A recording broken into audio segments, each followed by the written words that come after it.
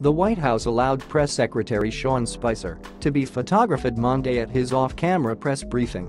Reporters have been at odds with the White House for the past few weeks as the administration has chosen to restrict news organizations from airing footage of the briefings in real time. The White House has held 10 off-camera briefings compared to 5 on-camera ones, according to CBS News' Mark Knoller. The tensions came to a head at Monday's briefing when CNN's Jim Acosta sparred with Spicer over the lack of television coverage. When Acosta attempted to shout a question about the healthcare bill to Spicer, Spicer initially ignored him. "The camera is off, Jim," said Spicer, who recently accused reporters of trying to make a scene to become YouTube stars. "Why don't we turn the cameras on?" Acosta replied, later adding, "The cameras are right here." Acosta has been a regular critic of the administration's restrictions on airing press briefings. He referred to Spicer as just kind of useless last week.